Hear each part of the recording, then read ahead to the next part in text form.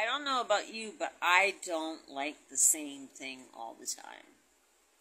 And because of that, every week as a farmer's market vendor, a gluten-free farmer's market vendor, I make sure that there's a different choice. A different choice of items for people to choose from.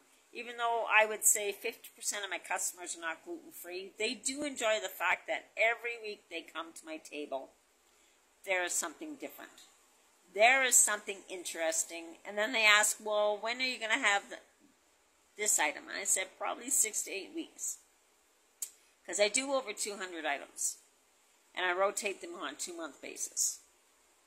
And that's because the people that are celiac or gluten intolerant, they don't have a lot of choices of tables to go to. So I want to make it interesting for them. And for me, I'm cooking it. I like to do different. I like to taste different. I like to see the faces, the smiles on their faces when they taste something that's different. And that just keeps it refreshing.